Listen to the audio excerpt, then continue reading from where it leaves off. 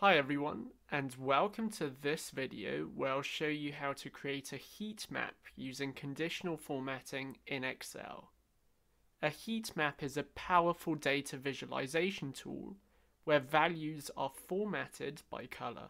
In our example, we're comparing the average temperatures for January to December across 6 years. Right now, we just have a set of numbers, and it's difficult to quickly determine which years and months were hotter than others. By applying a heat map, we can overcome this and quickly identify the variations in temperature.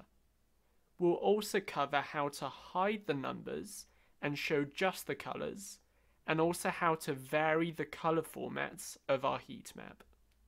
To create our heat map, we're going to use the conditional formatting tool. Firstly, we'll select all the individual temperature records.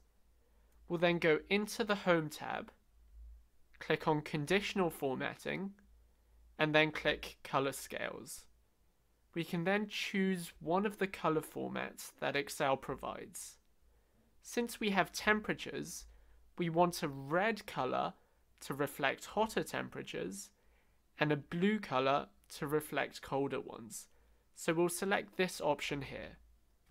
As you can see, Excel has applied a red shade to hotter months and a blue shade to colder ones. If we want to apply a custom color format, we can do this easily by clicking Conditional Formatting and then clicking Manage Rules.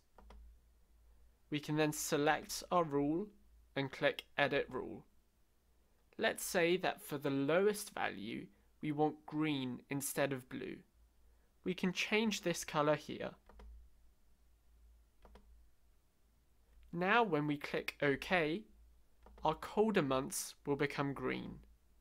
Therefore, you can apply any color format of your choice. However, I think the previous format was more relevant for our example. Another trick we'll cover is how to hide the numbers and just show the colors. To do this, we're going to select all the numbers, right-click, and then click Format Cells. We'll go into the Custom tab and remove what's currently there.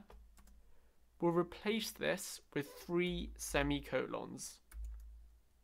This is a trick which will hide the numbers in the cells while still maintaining the formatting. If we click on any of the cells, you can see that the number is still showing in the formula bar, but is no longer visible. So that's how you can create a heat map in Excel. Please give this video a thumbs up if you found it useful, and subscribe to the Excel Hub for weekly Excel tutorials, techniques, and examples.